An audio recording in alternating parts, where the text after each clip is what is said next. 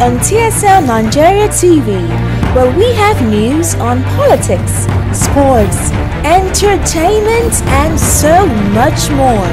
Did you know that we also have feature stories where we talk about nothing but everything? It's the Breakfast Show on TSL Nigeria TV.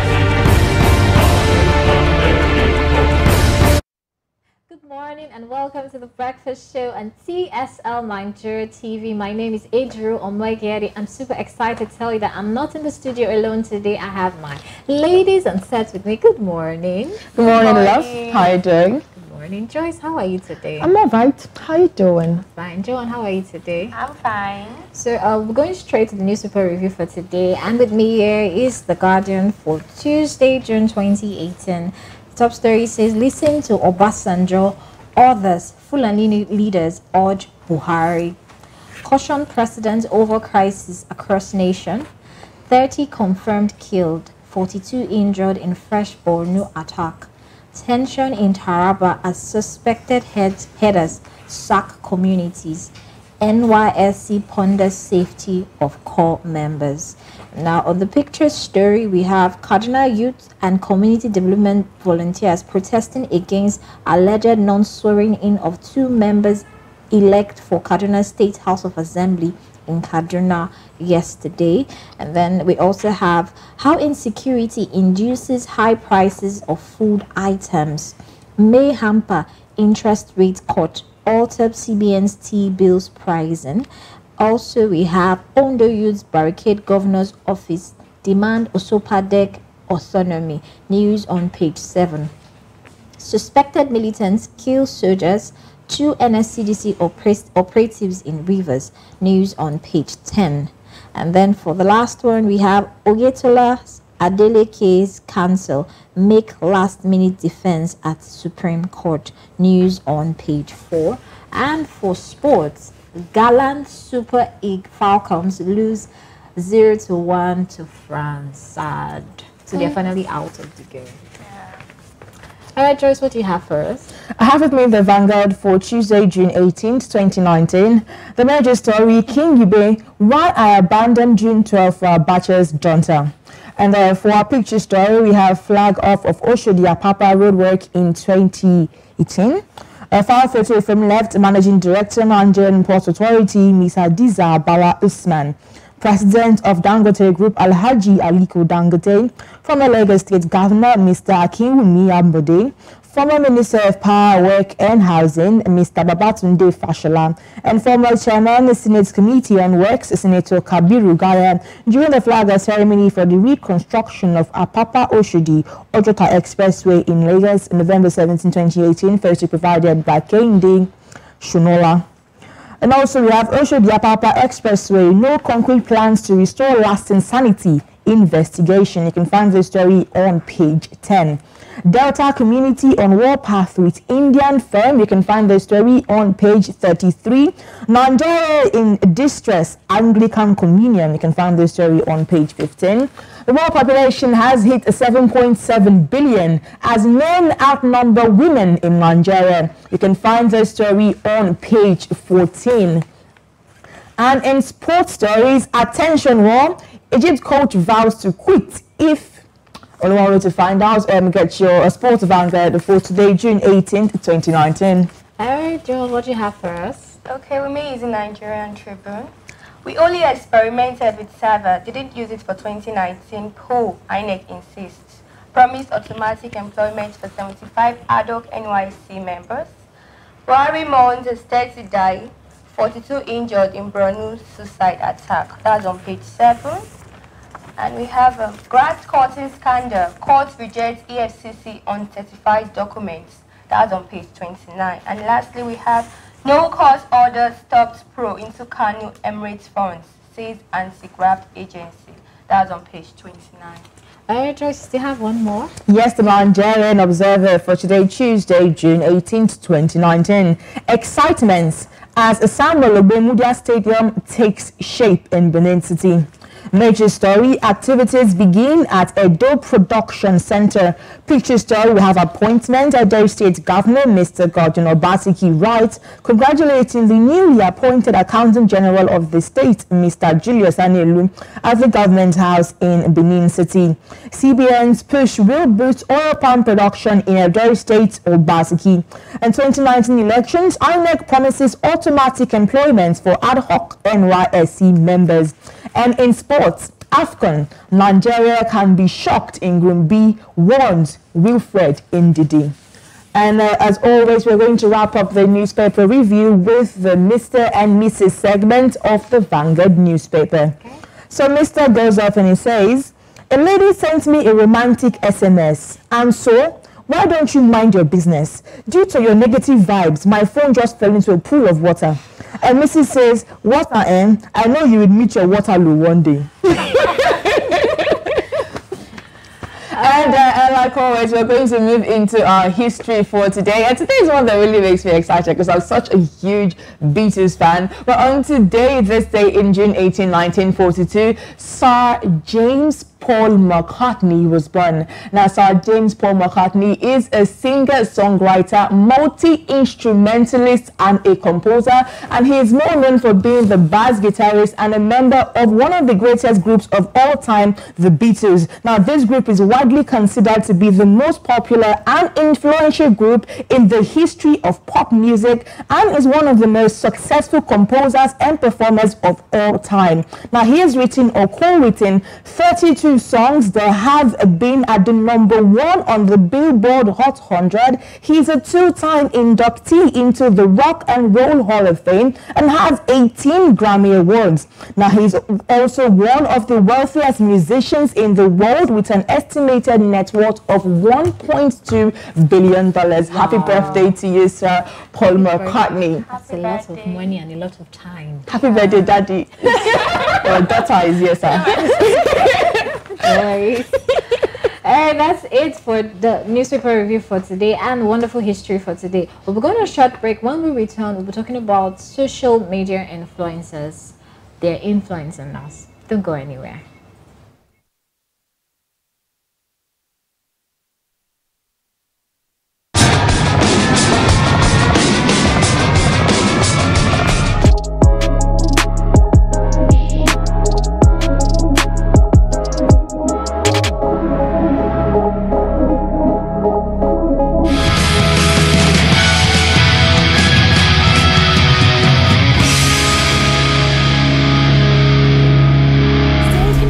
To TSL Nigeria and get updates. And we are back. Thank you so much for sticking around. This is The Breakfast Show on TSL Nigeria TV. Now, this conversation today is one that really excites me because I may or may not be a social media junkie. Now, with the unraveling and growth of several new marketing techniques and the increase in the number of internet users, marketers have come down to social media as the #1 ground for business to customer marketing, using several different marketing styles and strategies and campaigns, bombarding users with so much information that may leave them overwhelmed. Thus, the birth of influencer marketing. Now, a social media influencer is a user that has a large following and expertise in his or her niche and has the power to persuade or convince the followers to make cash purchases. Now, this morning, my ladies and I are going to be delving into the big conversation. What powers do social media influencers have on us? Good morning. Good morning. So I'm going to jump into it first of all. Social media influencers. Do you even believe in social media influencers?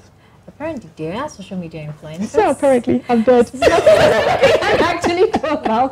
They're actually social media influencers, people who help people's business get better. Now, it's been so rampant that because I read an article and it said that this is a way to reach out to the millennials because they are there's no way they are following the traditional way. You guys are always on your phone. You are among the people that are always on their phone. I plead the fifth. So these are ways that people have employed, companies have employed to market their products, get people interested. So you see someone you really like and look up to, you want to, buy the product. I guess. John, what do you think? Okay. For me, I believe they are social media influencers, but I don't really believe in them. Oh, Yeah, okay. I am this school of thought that because I look up to you doesn't mean anything you just recommend and I'll want to use it. I feel, yeah, it may work for you, good and fine, but that doesn't mean it's work for me. So I really don't believe in social media influence. Did you ever do that hairstyle with Hannah? No, I didn't. You didn't. You never wore bootcut jeans, flared jeans. You never did shogele. You never did anything that was trending in your entire life. I really don't like trendy stuff. So you never did anything that was trending your entire life. I'm going to go down and check pictures. Everybody did Rihanna. I will not. I didn't do it, Sha, but it doesn't matter because my face is fat. That's why I didn't do it. Okay, first of all, it took a while for me to actually follow trends. I think I waited a little for it to be a bit too, not too everywhere, you know. And then when it initially comes out, everybody's doing the same hairstyle. Now, do you guys feel like you've ever been influenced by a social media influencer? Have you ever bought something because a person there? Now, I feel like we should all understand fully what social media influencers are. For example, let's take there's these ones that are trending on Twitter right now, and they're medical doctors that talk way too much. Now, what they do is they do a lot of threads where they tell you about something that's happening in the medical world, something that you should know, maybe how to take antibiotics, the kind of drugs you shouldn't take, and generally like that. And because of that reason, they garner a couple of followers that want to get information on the go and things like that. Yeah. Now, if you're a feminist, odds are you're going to follow some feminist accounts on Twitter.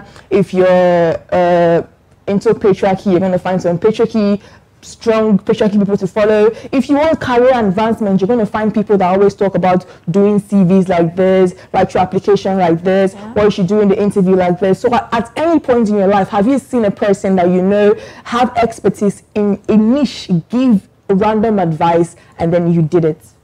I would say because you were confident in that person's expertise. I won't say I've actually had anybody in particular. I just Google and then I just see different options. If it was for a CV, I Google it and I check, okay, should I do like this, should I do like this? If it was for a product. I should start with, are you actually strong on social media? Not necessarily. This question is not for you.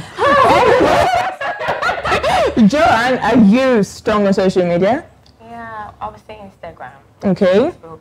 Yeah, so what I do is when I come across things or when I want to do something, I just go through the search buttons. I look for things that, like she said, different options, and I just pick one. Yeah. I really don't focus on one person. So I was saying that the power of social media influencers is just now is in their own minds. No, because according to a research in 2017, the social media influencing industry by 2020 is going to be worth $8 billion. That is the amount that brands are investing in these social media influencers. I'll give you guys an example. There's this lemon thing that girls are wearing these days. It's lemon or neon green, I'm not sure. It's snake print. The first time I saw it was on Kim Kardashian. Yeah. And now everybody and their dog has that dress. The dog? The dog has it. So if they can do this by just one person wearing it, do you strongly believe that they are not influencing people? They're influencing people. It's just, you know, we are the few that is not being influenced. Please, when Joyce, speak the truth, you're not being influenced. Now, we're the few that's not being influenced, but it's rampant. People actually buy this idea. Like you said, when Rihanna came out, I was in school then. I mean, every young girl was on Rihanna short hair.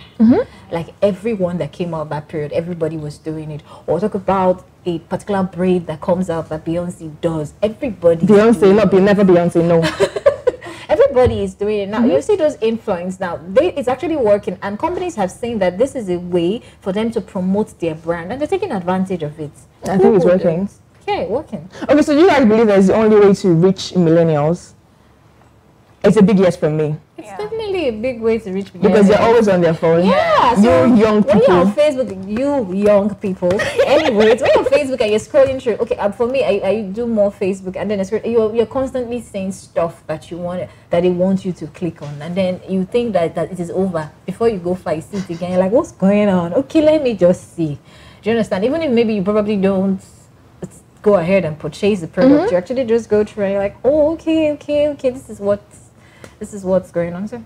All right, so we're taking lots of comments on this conversation. Please go on to TSL Nigeria TV and let me know if you have ever been influenced by a social media influencer. Have you ever seen something posted by Ninja Brand Chick and you were immediately interested in it? The Jagaban of IG, that's a real page.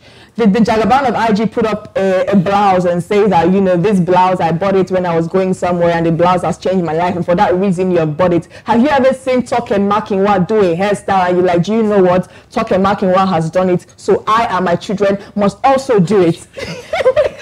So let me know if you feel like you have been influenced by social media influencers at any point in your life. Now let us go down to breaking a myth. Now a very strong myth, or I feel like a confusion people have had in marketing these days, is the difference between a social media marketer and a social media influencer. Does anybody have an idea? Should I just go in?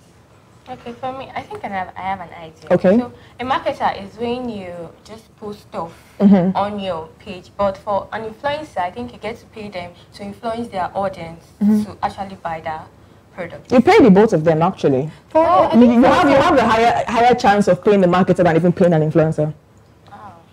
Please go on. So I feel that what happens most times is influencers basically has so much more followers, and they have an influence to say, because they showcase a product, more people are interested in wanting to buy that product. I think they go hand in hand. They don't. They go hand in hand because they're both marketing a product. No, they're different, because an influencer can actually make you do a thing. And let me give you a case in point. There's this woman called Oloni on Twitter and Instagram. She's a sex and relationship blogger. You know, she mostly talks about sex and sex toys and relationship advice and stuff. Now, she does influencing sometimes. The brands pay her to do this thing or that thing. If Oloni comes and says that, wow, I just tried this new sex toy with my man, and let me tell you, my life has changed, they are going to oversell that day. Now, she didn't even say go and buy. She just said that, you know, I tried this one thing and it worked. If a Ninja Brand Chick comes out tomorrow and say, wow, look at this t-shirt that I just got from this brand. Wow, this t-shirt is so comfortable. That brand is going to oversell that day. Just because. Now, a social media marketer is a person that has a large following and has no niche whatsoever. They just have a large following. And they build those accounts in different ways. They can build their account by slandering people. You just insult people.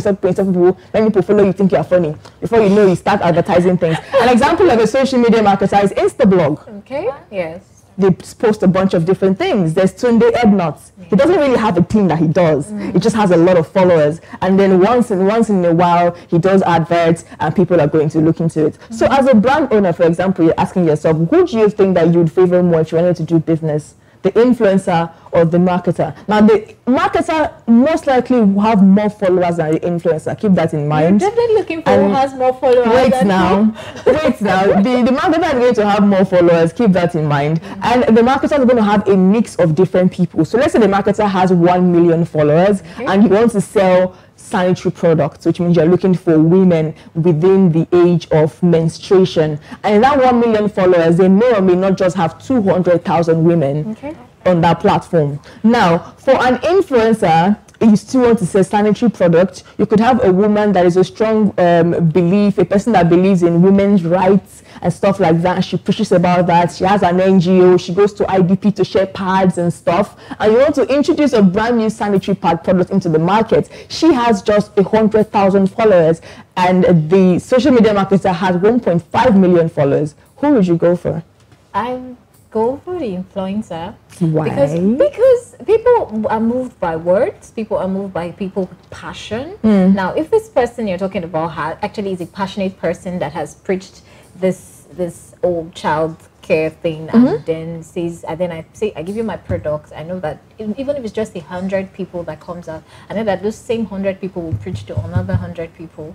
You don't know that. Because at least let's work with what we have and what we are sure. People like passion. That's one thing I know. That people are more motivated to do more stuff because they are passionate about it. And I like to listen to Joyce, for example. I like to listen to her and everything. You said it twice. Sorry, go ahead. And then I like to listen to you as a person, and then you know you're very passionate, and then you have a particular cause you're following. I want to say influence my products, you know, put it all out there and say this is a good product, and say, you know, do what you do and talk about it, because I know people will listen to you. People are moved by words. More like a marketer, on the other hand, as much as you want to in business, you want everybody to see, so that at least everybody has an idea. I believe that influencer has more influence.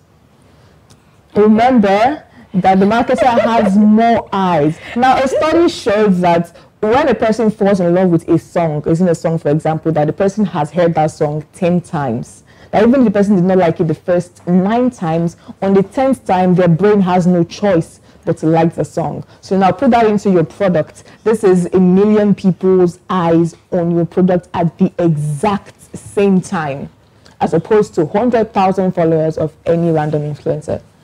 I think I'll still go for the influencer. Well, come on, if Kim K comes out now and do something, I know you are going to... How can you use Kim K? That's unfair to every other influencer. No, because I know you like know number 1. Okay. So I believe I will go for an influencer, being that, for instance, let me take a celebrity. If I like someone like Toke Makewa and she comes out to do something, because I like her, I'm willing.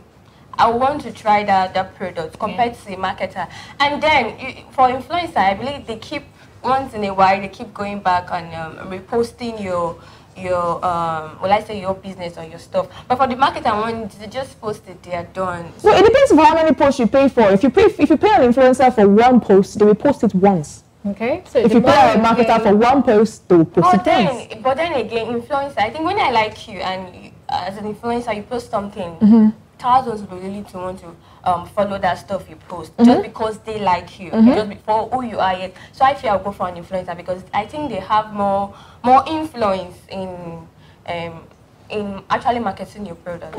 Okay, so we have a couple of comments. Adriel, you want to get us covered on that? Yeah, we have Makinde saying, lovely show. Missed my Adriel. Missed you too.